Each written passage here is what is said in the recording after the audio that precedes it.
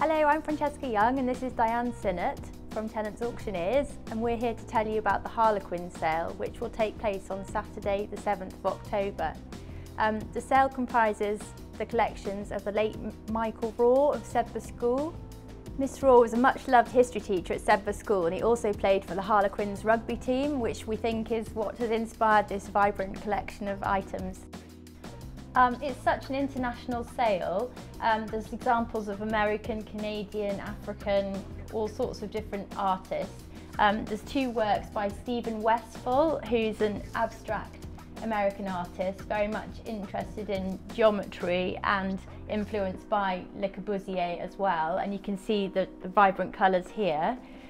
There's also this beautiful Danish Harlequin by Utzon Frank, a Danish artist. It's really beautiful, very much in the classical style.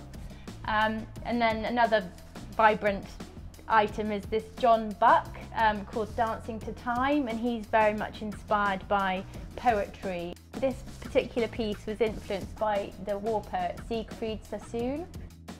Michael Raw was very interested in the still movement from Holland, which was going from 1919 to 1931. All of the furniture in the collection has colour, mostly the three primary colours of red, blue and yellow, but also the primary values, which are the grey, the white and the black, and you can see that particularly in the cabinet behind me.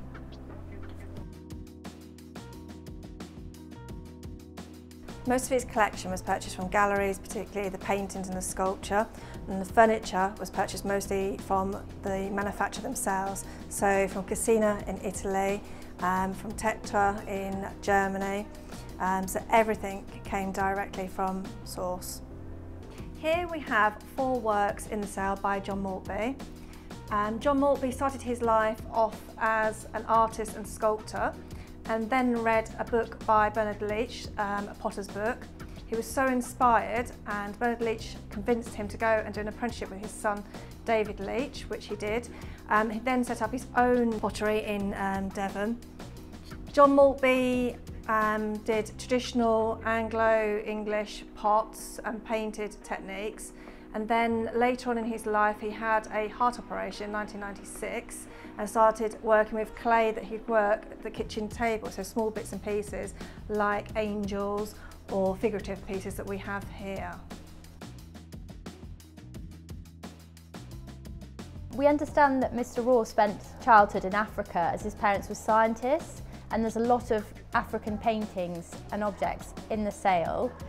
Some in particular, for example, this by Wosin Khosrov, who's an Ethiopian artist.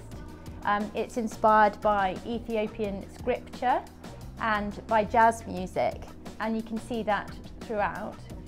Another one is Abelard Glover from Ghana, and he is very much inspired by the vibrancy of African life, the colour and thick impasto. Other works in the collection, not necessarily by African artists, but very much inspired by Africa, for example, is the Rebecca Campbell. She was inspired by Indian miniatures and Persian carpet designs and things.